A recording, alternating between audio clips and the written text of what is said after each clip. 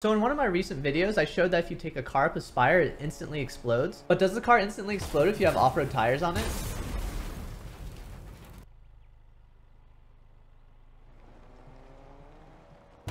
Nope. So the car doesn't explode, but it instantly takes 500 damage. Also, in another one of my previous videos, I showed that you can go around 500 meters with a shockwave and a whiplash. Now, someone said in my comments that you can go even further with off-road tires. Let's see if that's true.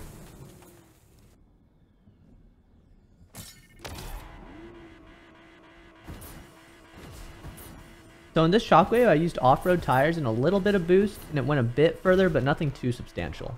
Wrong.